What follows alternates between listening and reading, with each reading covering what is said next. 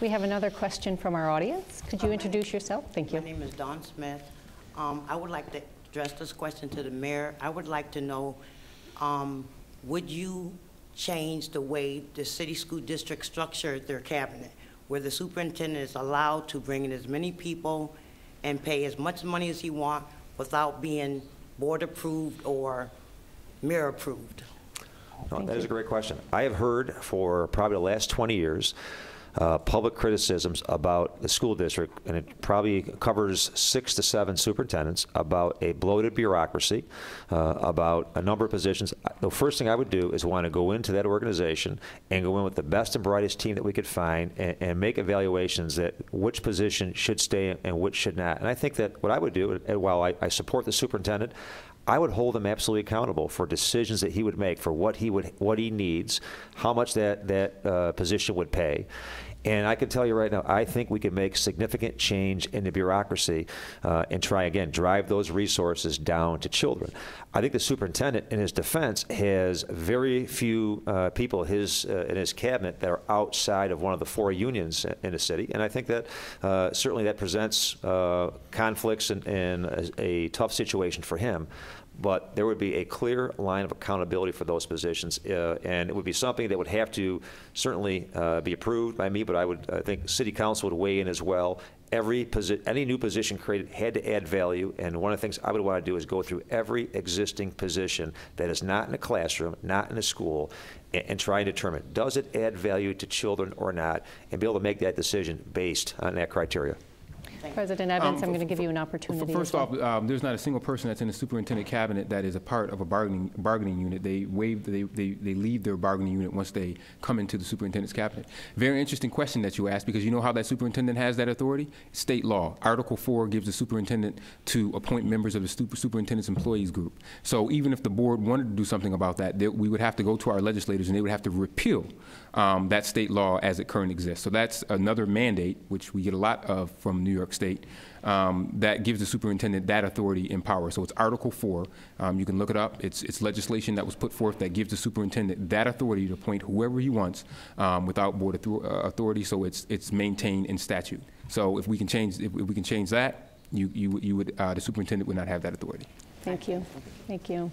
We're going to let Tim Macaluso from City Newspaper ask the final question in this round. I'm going to build a little bit on the prior question, but Mayor Duffy, you've said that if mayoral control doesn't work after 5 years, we would revert to the old system. But by then, you would have made major changes to both the school district and city government. Wouldn't that put the students and the community through 2 major upheavals for an experiment whose outcome we can't guarantee? I don't think I've said I would revert to the old system, Tim. I think what I would say is that after 5 years, we would be in the best position to make decisions. Did it work or not? And I do think we could make significant change and at least have a significant opportunity to create a change to see what does work. I think there would be a lot of lessons learned.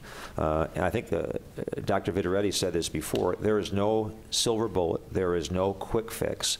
But if we could go at this with a level of collaboration from this entire community, I am convinced we can get on the track. And I think it opens up opportunities for the future. There may be a new hybrid approach in the future, which is the best.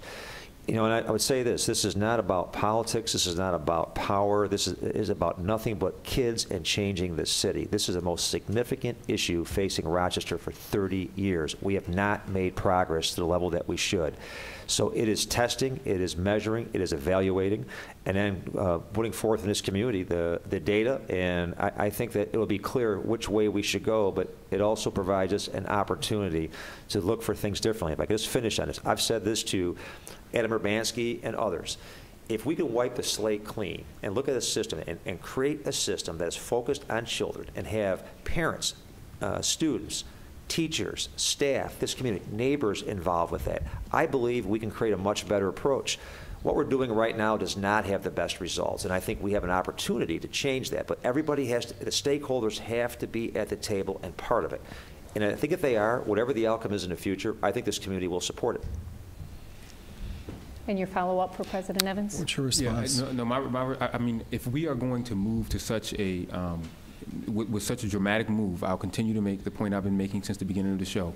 It is critical that we have maximum citizen participation in this discussion. And if it's something that citizens absolutely overwhelmingly want, that's fine. But we have to remember, and I agree with the mayor, with Bob, it transcends Malik Evans and Robert Duffy and the 7 members of the school board and the 9 members of city council. We all come and go. I learned very early on. They screw your name on a desk and they can take it off very easily. So being that we're going to make such a decision that's going to affect future generations of citizens of Rochester, we have to make sure that there is maximum citizen participation. And I don't mean through a poll, and I don't mean through just small forums or one-on-one conversations, but a robust dialogue that takes place in this community where the citizens have the ultimate, make the ultimate choice as to whether or not this is something they want. Thank you. A couple of things I want to start right off here. One of the things we keep hearing is, are there savings? Do you see financial savings, more money available to spend on things inside schools when you look at schools that have gone under mayoral control? It's mixed.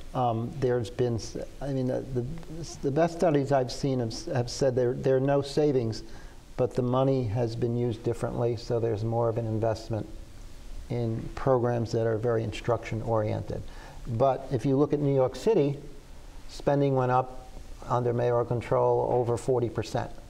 Some of that was a result of the school finance suit that forced the state to spend more money, but actually the local spending increased even more. Some people would say, and they would also say this is a good thing, that mayoral control provides the mayor with an incentive to spend more in schools. Now, depending on where you sit, that may or may not be bad. You know, more money on schools, particularly if it's money that's being spent well, is good for education. You know, some people would, so it's not just a money saving that is necessarily a goal, it's how the money is spent and how well it's spent. Okay. One of the other things, and President Evans kept mentioning, is that if we're going to do a jolt to the system, it doesn't have to be mayoral control. It could be taking that suburban model and putting it in the urban environment. And I know you've studied so many systems. What about that idea? Here's the problem with the suburban model and adapting it to urban schools. One of the things that makes the suburban model work is you have high voter turnout in local school board elections that are only for school boards. But one of the things that drives those turnouts is the fact that the school board decides on the school budget. They issue bonds, they borrow, they spend, they raise taxes. So one of the things that brings people out to those elections, which take place in May instead of November usually in New York State, is that they're voting their pocketbooks and whether or not they think that it's a good idea or not a good idea to spend more on schools. It's very hard to, unless you're going to have a whole reformulation of the way the school district is set up and make it an independent school district, which is hard to do in New York State for big cities. I don't see that as a viable alternative in New York, given the politics of the state and the politics of the legislature. I don't see it happening. Do you want to respond to that, President Evans? I'm just wondering. So if you can clarify for me, Dr. Viteritti. So are you saying that because it's an urban environment, they shouldn't have the same? They would not be able to exercise the same things that they do in the suburbs if there was a jolt to the system and it was changed in a way in which school boards were independent? I mean, what I'm saying is that right now the school districts, the school boards of the school districts of the larger cities are not. So the question is, what's the feasibility of making that change through the legislature? And I'm not persuaded that would be, I think it would be harder to do that than even move to mayoral control. Well, I agree. And so it's a hypothetical question. As far as separating out the school board elections from mayoral elections or citywide elections, the experience in New York when they did that was that you had very low turnout in school board elections. It was around 5% in many cases.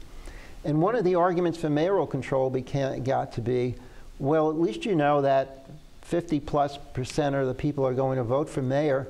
So there's a Democratic argument for it, actually. There's a Democratic argument for mayoral control in the sense that the mayor in cities where they have separate elections is very often elected by a larger percentage of the population, if you follow the experience in New York.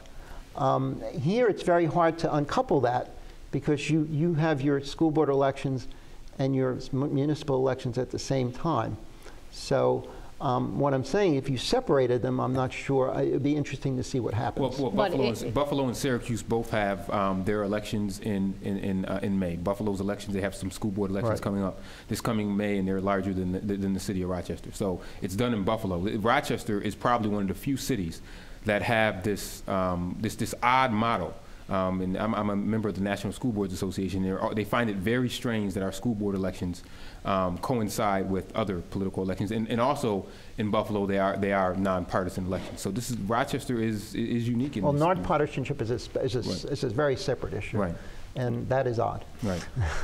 Go ahead, Mayor. Well, I would love to see a nonpartisan election. I think that I've heard that mentioned by some people, and I think Mayor Bloomberg says it best, and he said there's 3 priorities for elected officials. Number 1 is to be reelected. Number 2 is to keep their party in power. And number 3 is that we haven't figured that one out yet.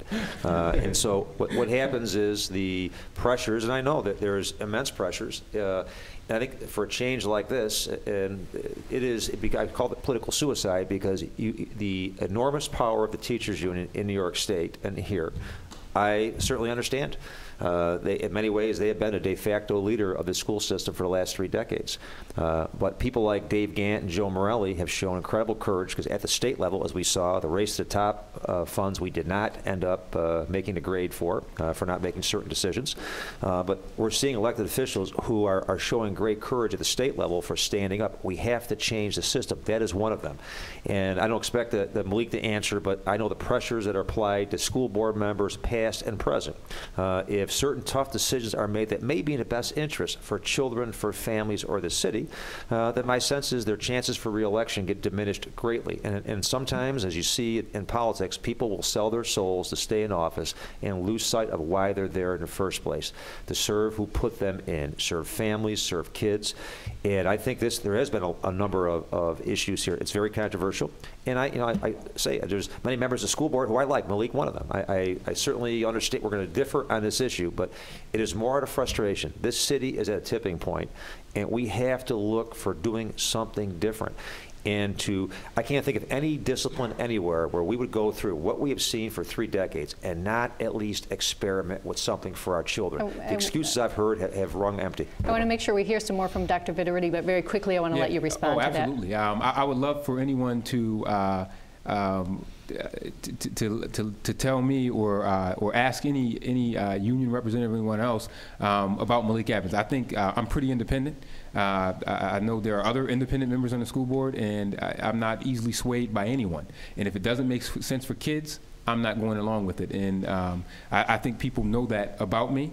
And I would challenge anyone to produce any evidence of me being unduly influenced by any bargaining unit or any other person out there. I think my independence is known in this community, and I'm going to continue to show it. Let's talk about the experience of other cities in terms of what happens when mayoral control is implemented and the teachers union, the negotiations for contracts. Is there much of a difference? Well, in New York City there was.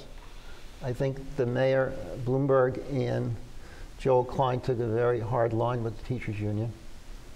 Some people would say they took too hard a line. Political suicide?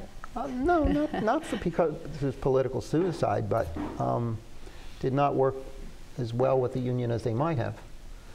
But certainly it certainly reordered the power structure of decision making in education so that the union wasn't the force it was prior to mayoral control.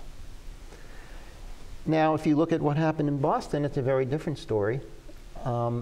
Boston is a system where the mayor chooses a school board after from a group of people who are nominated, and then the school board picks the superintendent. So it's not as strong a system of mayoral control as you would see in Washington or New York or even Chicago.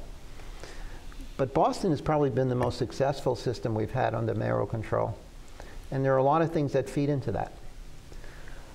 First of all, the state of Massachusetts is one of the most successful states. If you look at the national scores, they continue to do better than most states.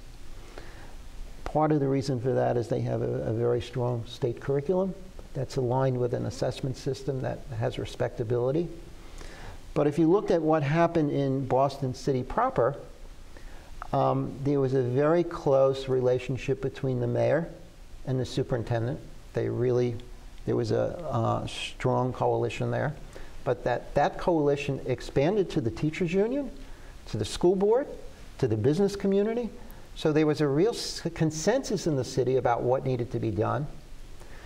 And Tom Pizant was superintendent, I think, for about 8 years.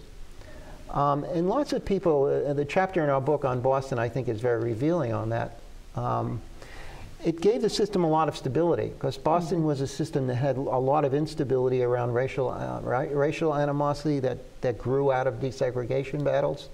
They had been through 2 different kinds of elected school boards. They had a unified school board that was elected at large, and then they had district school board. The unified school board led to a lot of dissatisfaction in the minority community because there were not enough minority representation on the school board. And then when they voted by district, there was a lot of animosity on the school board between black representatives and white representatives. And they went to mayoral control very slowly. There was a couple of referendums on it, and it was a close call. But over the years, it built up a lot of support because it was seen as working. But so many things went into that. And I guess the most important thing that went into it, in addition to this dynamic of cooperation between all the key parties. Which is really managerial style of the mayor. It's managerial, and it involved all the key players. And the business community is very vocal and very active in Boston. But the thing that I think really delivered the goods was the fact that they made some very good educational decisions. They aligned assessment with a very good curriculum. There were after-school programs.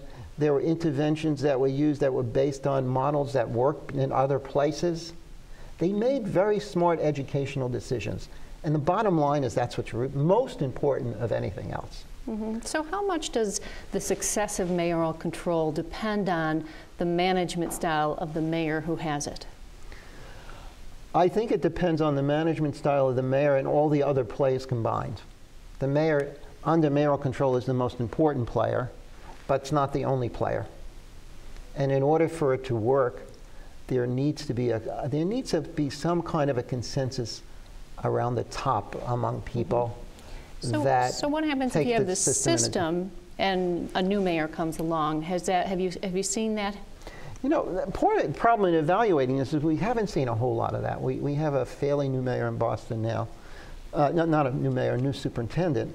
But a lot of the issue of studying mayoral control is you've had systems where it's been the same mayor all the time. I mean, there hasn't been a lot of turnover.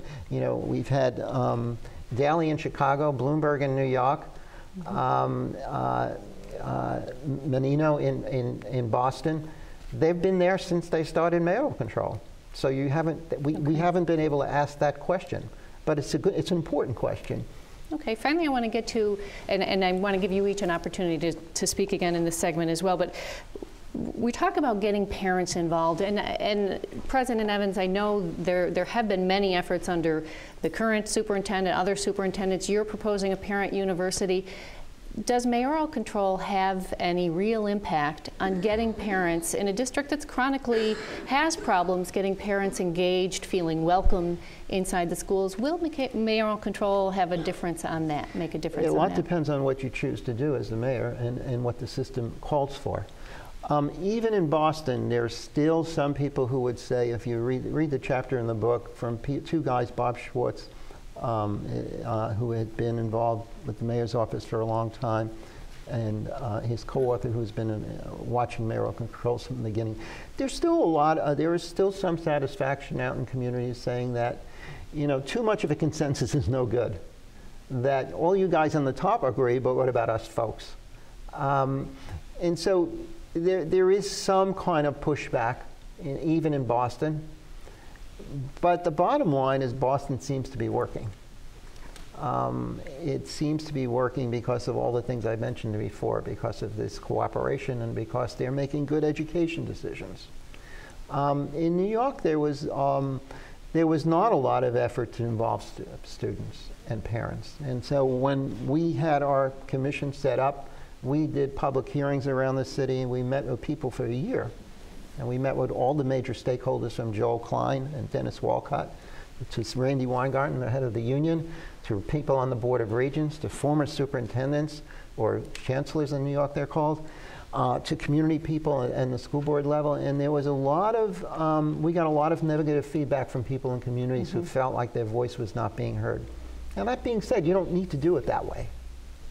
You Right, don't so need to they play out mayoral control in such a way. Okay, we got a couple of minutes left for the discussion segment. I'll go to you, Mayor Duffy, and then let you have the final word.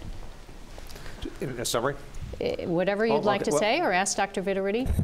Well, I think Dr. Viteritti just had a great point about it depends on the decisions, it depends on the system, and I believe that to point to cities and say it doesn't work here, it doesn't work there, I think the cities that have transformed it into this governance style is because things didn't work before.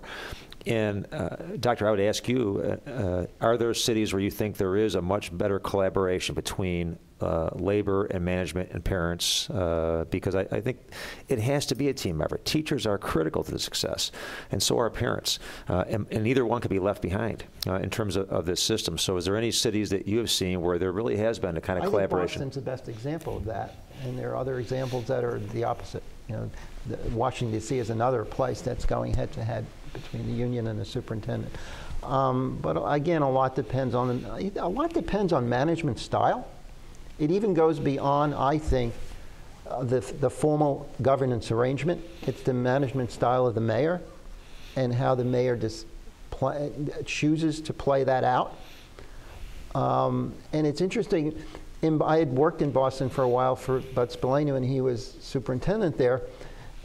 Boston doesn't have, relative to New York City, Boston doesn't have a strong union politically. And yet that operation worked very well there. And in New York, you had a clash of titans, I guess. We had a very strong union, and we had a very willful mayor. And that being said, I think all in all, while I don't think they're doing as well as they claim in terms of the test scores, I think we're doing better in New York because of mayoral control. And President Evans. I just wanted to make a point that I hear often. It's kind of fashionable to beat up on parents in the city of Rochester. The vast majority of our parents are doing the best they can. I would say more than 95% of them have the ultimate parental involvement. They work, they put clothes on their kids' back, and food on the table. I think the challenge for all school districts is to create demand parents. It's what we're trying to do. The suburbs have demand parents, parents that push up against the system. I think that is what we need to continue to work to try to do in Rochester. We should have parents questioning not just school board members, but their principals in their schools, because that's another joke to the system that I believe will force us to improve. Because if you have a parent in your face every day, you're going to pay attention to what they're saying. Okay, thank you. We're going to start our third and final round of questioning. In this one, we're going to focus on the students. Does mayoral control really work? And we'll start our questioning again with Bob. Thank you very much. And I guess more than anything else, we have to determine what constitutes success. How do we know that we have properly served the children? Would you say the barometer should be graduation rates, on-time graduation rates, performance on test scores, college acceptance and entrance, employment? What should be the criteria, and how would you judge, based on those criteria, whether mayoral control or any other governance system is a success? Mayor Duffy, I'll begin with you on that. Well, Bob, I'd say all of the above.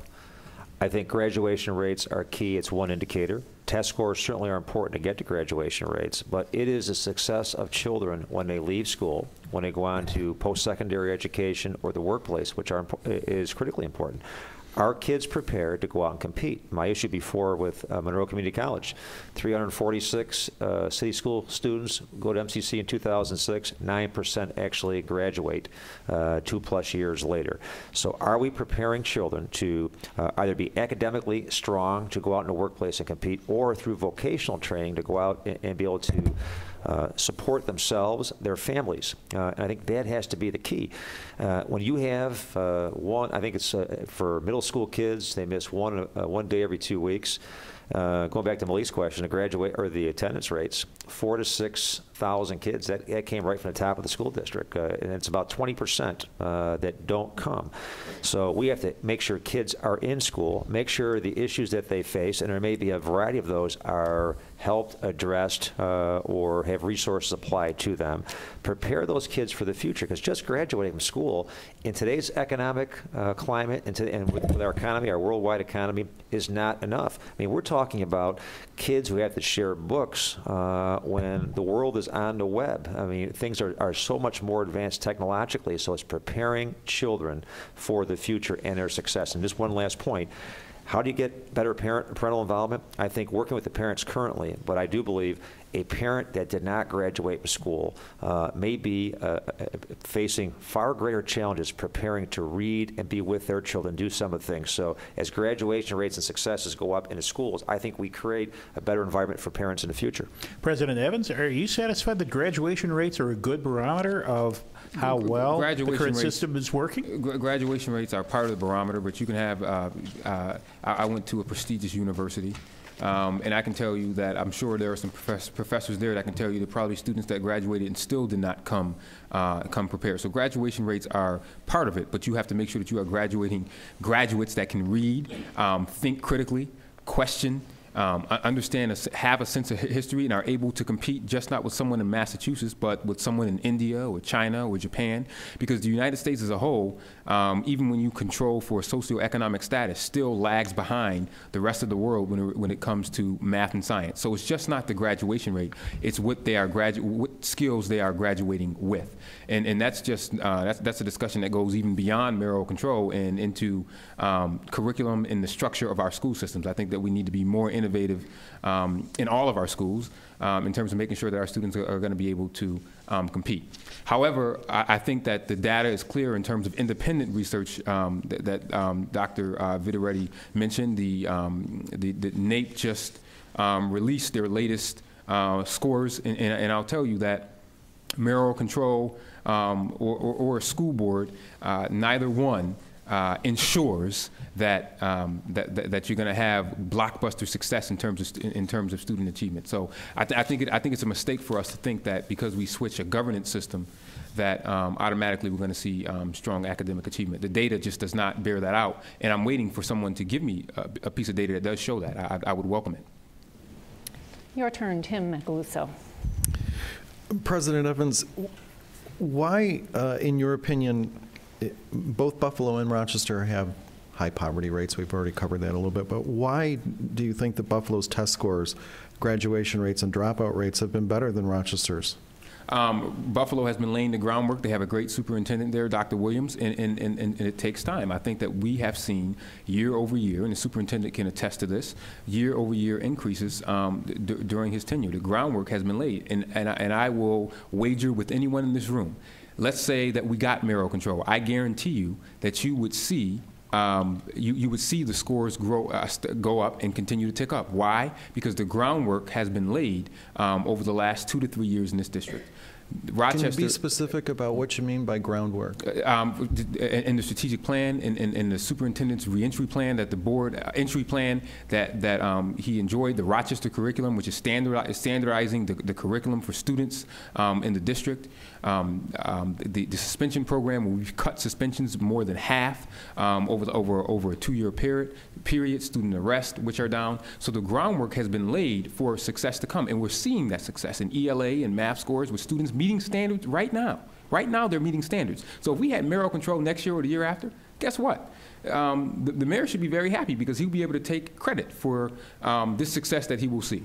This year, you will see the graduation rate improve. Northeast and Northwest Preparatory Academy, their graduation rate this year, we're tracking it, we're keeping our fingers crossed, is going to be close above 80% this year. So the groundwork has been laid for the success, and we're seeing it come. And it's coming. So I think that what happened before in the district, and I haven't been on the board forever, I believe that 8 is enough. That's always my saying. I think that past school boards have not focused on graduation rates. They just have not, or did not focus on student achievement in the way that they should, and that's why the system has not moved the way that it is. I think we're moving in the right direction currently, and I think we'll continue to see those gains as long as we stay true, focus on the strategic plan, and continue to be held accountable by the community to make sure that we implement what we say we're going to do. And right now, we're doing that. Mayor, what is your response? Well, the question and the answer, I think, were the ones that we saw at a forum last week. We had one commissioner and RTA president say the reason Rochester is not succeeding is because of the poverty, because we are number 11th in the nation.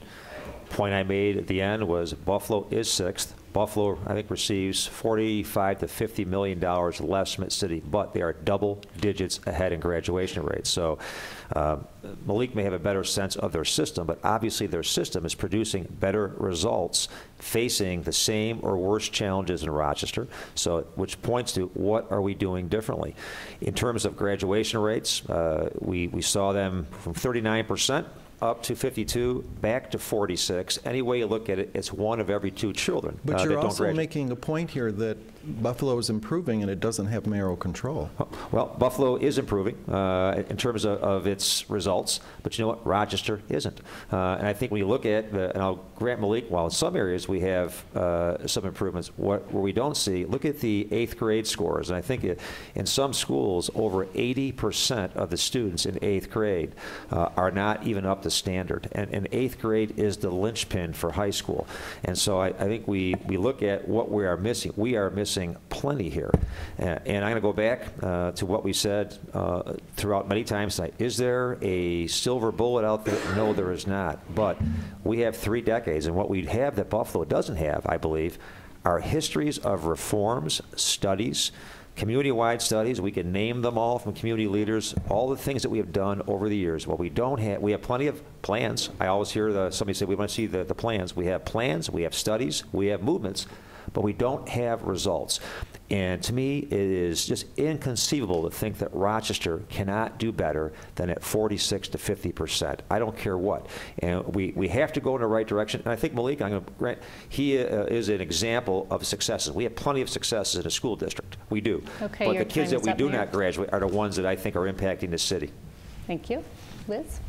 Mayor Duffy, I've received several emails from listeners to WDKXs Wake Up Club talking about mayoral control and wondering what is going to change in terms of the environment within schools. And nearly all of the respondents to the CGR poll say that it's very important to make schools safer. How would mayoral control have greater influence on the learning environment than the current system right now?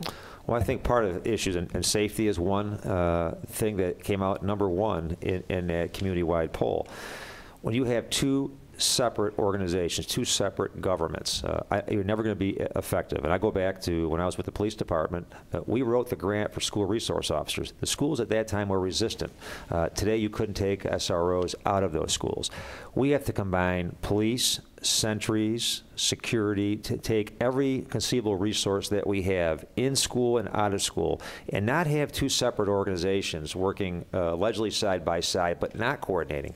Having a very unified structure of management, responsibility, and focus to make sure those schools are safe. We've seen certainly a number of eruptions this year. The fights downtown are all kids who are truant.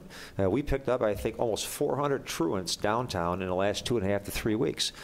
So it's safety, it's truancy, it's the systems that we have. And I would have to express my frustration. We tried, and I can go on with this question, for 4+ years to look at changes from meetings and councils we've had together. We offered to go after truants 4+ years ago, but because of FERP and other rules, we could not get information. There has not been the collaboration between these 2 governments that could happen. And I think we operate independently. I think the schools want safety. I don't question it with the superintendent, the school board. They want the same things we want, but we just do not, we have never connected, in my memory, the way we should. So it is collaboration, focus, bringing all the resources together, including parents, getting parents to volunteer, parents and PAC-TAC. We have to, routes to and from school, into school, outside of school, and I applaud the police department. I think they've done some exceptional work, but we still operate so independently. If we bring it under one umbrella, I think we could be so much more effective. President Evans, your response? I mean, I would just say I don't think you need mayoral control to work together in terms of the police department and the school district. We should be doing that right now. We should be doing that anyway right now. We don't need mayoral control to make that happen. I think that sometimes what happens is the leaders at the top, the mayor or myself or the superintendent, may say that, hey, we want this to happen. We sit in the meeting and then we leave the meeting, and then the bureaucracies, they are sometimes resistant to change. I remember a meeting two or 3 years ago when we talked about when the curfew was around, combining the curfew with the school district and truants to make sure that we had a system where we could track the kids to see when they were out at night how many days of school they missed. I mean, these conversations have taken place. I think that what happens sometimes in these systems is that the leadership may be in favor of it, but sometimes the bureaucracy sometimes stop that. But I think that we can stop that now. You have a good superintendent. You have a mayor that's committed to it. I'm committed to it. I think members of the school board are committed to it. There's no reason why we need mayoral control. We can do this now. We can make this happen now. Thank you. We have another member of our audience. Just introduce yourself and ask your question. Colleen Thomas. My question is, the questionnaires that you sent out, was it a good success as far as people agreeing with you taking over control of the board, well, the city school district there? I'm sorry? The forms that you send out that we had to fill out for mayor of control? Oh, you're talking the survey? The surveys that was a survey organization and CGR. Okay. We know whether it was a good turnout turnout or not, that people agreed? Well, the results that came back this week, I think it was 3-1 in support of a change for mayoral control, and like 70-some% that just were fed up and wanted change. And I think somebody might be in the audience that would have a copy of that to show you. Well, Mayor, just you know what the results. So how about you tell us what you think of the poll results? Well, I'm sure everybody attacks the results in terms of they don't like the findings or not. When the RTA had their poll, I think I never said a word about the results on that one. This was a poll that was not conducted just by CGR, but by an independent polling company. And they used a methodology of mailing the questions out. It had about a 26% return rate, but I think it was 60-some% in favor of mayoral control, 23% against, some undecided. It talked about safety, neighborhood schools, talked about all the things that we've talked about, truancy, and I think the 77% or close to it said they were so fed up they wanted change. We have to change the system. And ma'am, in all honesty, that reflects what I hear when I talk to people every day. I talk to citizens and taxpayers, parents of school kids, I talk to teachers, I talk to staff members, and you know, my unofficial poll that just reinforced what I have heard. Who doesn't want it? I think primarily the teachers union doesn't want it. Certainly the board would disagree, and I understand that. I think that's a philosophical discussion on that. But overwhelmingly, I think that the issue is how can we continue to defend decades of not having the progress that this community and our children deserve. And just to show you, the pollster who gave the results, he had made a very powerful statement when he gave those results. He had a picture of 2 children from number 8 school that he had mentored. He had mentored and tutored children. And he said what got him focused on this issue was these 2 children, he said, given today's statistics, 1 would not graduate, 1 would not succeed. And that was the most powerful thing of anything he said, aside from the data. That is so true. And I think that is why I am so passionate about this, because we cannot keep going down that same road expecting different results. And again, I think there's been great efforts studies, but the issue of change, I believe, is so important, and that poll reinforced it. Okay, your time is up. Could you also respond to the CGR? Real quick, if you have two people, and they may be in a classroom in the city school district, one may graduate in 4 years, one may graduate in 5 or 6 years. We shouldn't diminish graduates that graduate in 5 or 6 years. There's nothing wrong with that. We're keeping them in the system. They're just taking more time to graduate. The poll results were interesting. There was a poll before that was done by supporters of mayoral control. This poll was done by, as far as I'm concerned, supporters of mayoral control. The other one was done by those that were against mayoral control. My point has been all along in this conversation, poll after poll, I don't need a poll. The ultimate poll should be voters deciding whether or not they want mayoral control. There were some problems that I have with polling. Philosophically, I just do not believe in mail order polls. Even when the census does send things in the mail, if people don't respond, they come knock on your door. This poll was not conducted by telephone. African Americans were severely underreported. Latinos were not represented at all, and less than 1% of the population of Rochester would have responded to this poll. And over 73% of the respondents were did not have children in the Rochester City School District, which is not children under 18, which is not reflective of the overall district and our overall city. So I had some questions about that, not to discount any of the polls. I think the polling should not be the ultimate, I believe, barometer or, as George Bush would say, the decider. I think that the citizens should make the ultimate decision as to whether or not they want mayoral control, not polls. Okay, we obviously do not have anyone from CGR here to explain, so you can take that at the value of what you've heard here tonight. Thank you. Thank you. Turning back to you, Dr. Viteritti, for our final round of discussion here. How much do other cities rely on public opinion polls to help make this decision? Very little. I mean, there was some polling in New York last 2 years ago. And what it showed was, but it wasn't decisive, it was just informative. And what it showed was that most people thought mayoral control should continue, but with checks on the mayor. And I think that part, the second part of it, I think was a response to the style of the administration. It was less a response to the structure itself. Mm-hmm.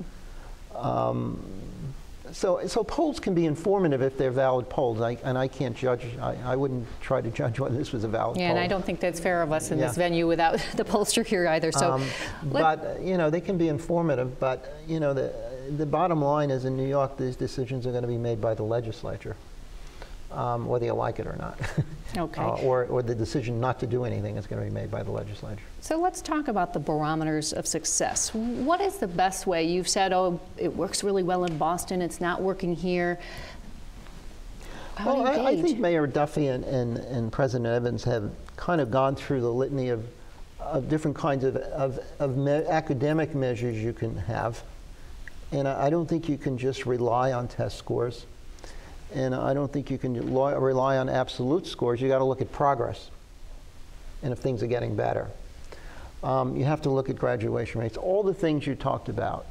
I would add one other consideration if you're talking about governance. There are two questions. Is the system working? Are we educating kids, which is the bottom line question, obviously.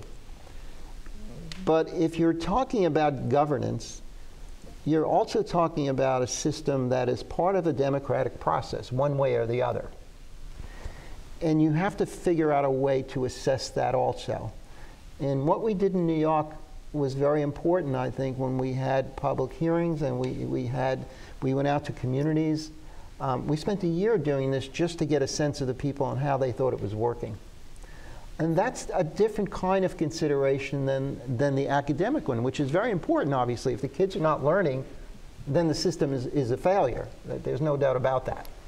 But if you're going to look at it in terms of evaluating a governance system, you have to raise those questions, because what we're really, the school system is it's not a corporation. It's part of the public decision-making process. It's paid for with public taxes. There is an election process one way or another, whether you're electing a school board or a mayor. And those considerations are very important if you're talking about governance. And I think the only way to get that is to go out and talk to people. It's not a quick study, but it's an important part of what we're talking about here.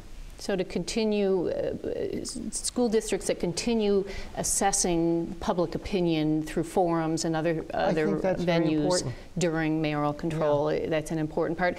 Have you considered that as part of this proposal at all? Continual meetings and forums, how would you check it as you go along?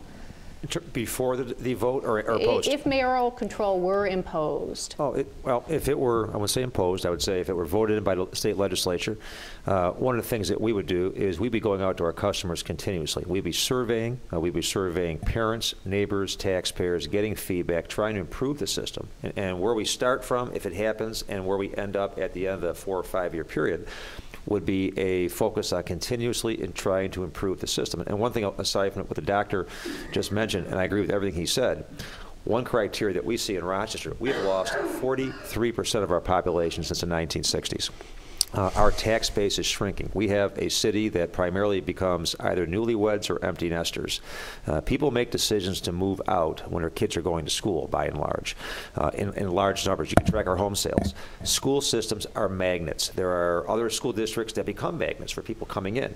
And so that has to become an attractor, and it can be. And urban districts face challenges suburban districts don't face. But I do believe we have lowered our expectations for decades. We can raise those. I think we can raise those expectations, raise hope, and also not only focus on education outcomes for kids and families, but also the economic fabric of this community. President Evans, I know that the school district uses attendance, graduation, test scores, all those measures of success as well when assessing how well the current system is working. What about gathering public input in forum? Do you feel that there's enough of that going on?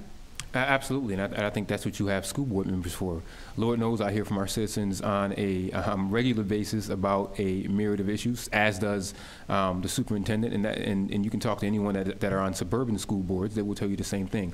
I think that's one way in which the current system works well. You absolutely have to have, I have a separate line in which anyone can call me at any time, 24 hours a day, 7 days a week, in which they can leave a message. And tell me of an issue that they may have. So I think that is key in any system, but I think that's key in any elected body. The people who are there have to be responsive to the people who they represent. And that's one of the reasons why I think that as we have this discussion about mayoral control, more citizen input is so very important because, as I said, we're here, but none of us are here forever. There's not any elected official that's served for 100 years, I don't think so. So as we come and go, the public is constant, and it's important that we take their views into consideration. Dr. Viteritti, typically how long does it take for communities to discuss mayoral control before they decide to go that route or not go that route? And then once they've chosen mayoral control, how long do you need to wait to see if it's working?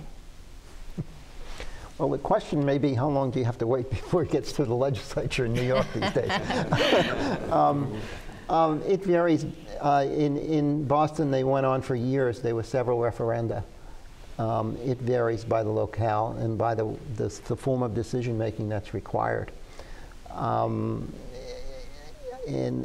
how do you know when it's working? I think it takes a long time to really get a sense of that. I mean, I guess you can get a sense of it, again, depending on what criteria you're using. If you're looking at, I mean, let me go back to my original, one of my early statements. I think one of the things that mayoral control does is it gives a capacity for change. You can start to get a sense of that, I think, within the first year when you see an agenda emerge. And you could also get a sense of how people are responding to that, because change doesn't necessarily always mean change for the better. But I think that stuff becomes apparent very early on, because when you have a mayor who takes charge, then the mayor is under a lot of pressure to do something. And so within the first year, there needs to be some kind of an agenda that's kind of declared. It takes time to assess I think, whether something is working. Especially if you're going to use the bottom line criteria of test scores and graduation rates and dropout rates and the usual stuff that you guys were talking about.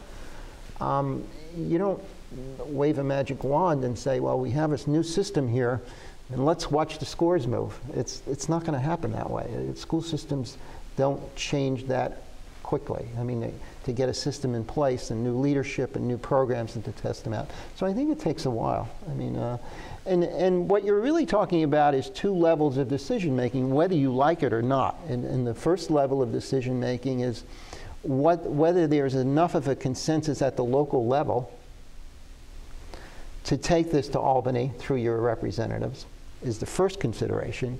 And then the second consideration is what happens over there, which I wouldn't venture to guess what's going to happen in Albany over the next year or so, because things are kind of confused there for a number of reasons.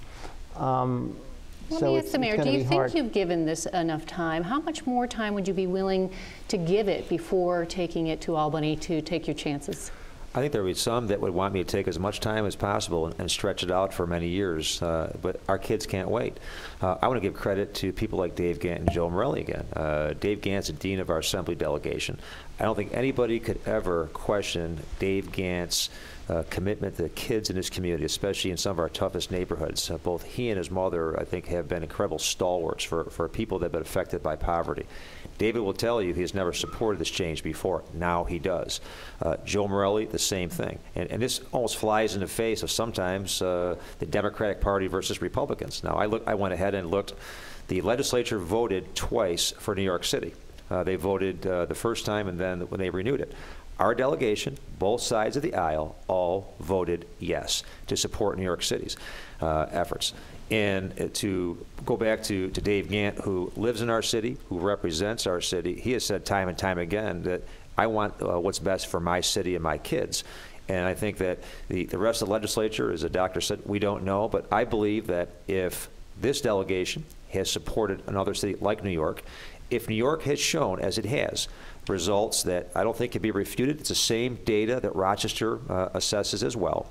Why wouldn't our delegation or the legislature give Rochester kids the same chance that we all gave New York City's kids? Because as those graduation rates go up, as those dropout rates are cut in half, those are real lives. Those are kids who are not in jail, who are not in cemeteries, who are not out in the street, who hopefully are not involved in that percentage of folks in poverty.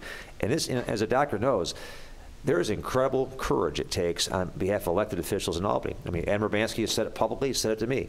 He said, Bob, you may beat me in the Assembly. I will beat you in the Senate. There's no doubt every member of that delegation across the state is being pressured every single day. And so you're looking to move this as quickly as possible? Quickly, but I also think, and I'll close on this, we're talking about political courage. And I would say for every elected official, you face decisions that you better be able to say, what is best for people to put me in the office versus my political career? And this is going to be a great test. And I'm confident people like Dave Gant and Joe Morelli are leading this. It's my expectation. The rest of the delegation across the state will support it as well.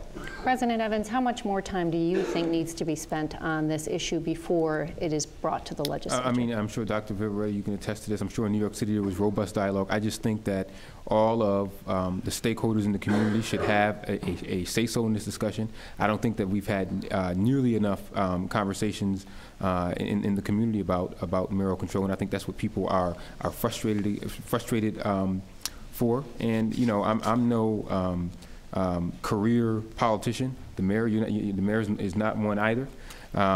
So you know, it does not matter to me in terms of political consideration. My point is that I think that the public should have the ultimate say in terms of changing the system in such a drastic way. Okay, and well, we don't have too much time, Mayor, and I wanted to get one more question into you, Dr. Viteritti. He's asking for a 5-year test period. Is that a reasonable amount of time? Test period after? After, once the mayoral control is adopted.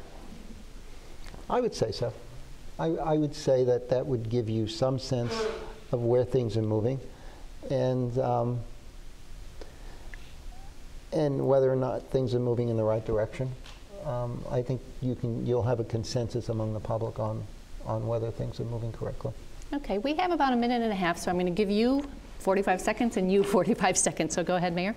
Well, In closing, I appreciate very much the chance to have this dialogue. I appreciate the good doctor coming here. And in the end, we've had 3 decades of results that do not match what Rochester is capable of. We cannot keep going down the same path. It is about changing what we do, changing our style of governance. 46% graduation rates, the investments that we do make do not have a return. And I think it is time that this community step up, put all these reforms and talk and dialogue aside, and have the courage to set an agenda for kids. And after I don't think 5 years of investment is too much to invest in our children. And we can evaluate then, but if we wait every day, month, year we wait, there are lives that are being lost or diverted in this community. And this is the most important change that Rochester will ever face, the most important change I've seen in my career. Let's give President Evans 45 seconds. Thank you, WXXI. Thank you, Dr. Viteritti. Thank you, Mayor. As I've stated all along, I believe that the public should have more of a say-so and the ultimate say-so in deciding this. And I think that the jury is still out as to whether or not mayoral control is effective and whether or not it will work in Rochester. I believe that it's no silver bullet. NAEP data, as I mentioned earlier, tells us that it will not solve all of our problems. And I think it's important that we start talking about issues affecting the city as a whole, which find their way into city classrooms on a daily basis. So I look forward to continuing this discussion, and I hope that the public will continue to have more of a say-so in terms of deciding their future. Thank you. Okay, thank you. First, I want to thank you, Dr. Viteritti, for coming in and helping us out. And I'll see you again tomorrow night right here on WXXI TV at 8:30 on Need to Know. You'll be joining me. Also, thank you, Mayor Duffy and President Evans, for spending time, going over this important subject. I really, really appreciated that. And also want to thank our journalists, WXXI's Bob Smith, City Newspaper's Tim Macaluso, and Liz Medhin from WDKX FM. We hope this forum helped increase your understanding of mayoral control and what it might mean for this community. But as with any good discussion, there are bound to be some leftover questions. WXXI and its partners this evening, City Newspaper and WDKX FM, invite you to keep sending us your thoughts and questions so we can take those into account during our continuing coverage of mayoral control. You can go to citynewspaper.com or WXXI.org and leave comments, or you can send an email to wakeupclub@WDKX.FM. I'm WXXI News Director Julie Philipp, and this has been Point to Point, a forum on mayoral control of city schools. Have a great night.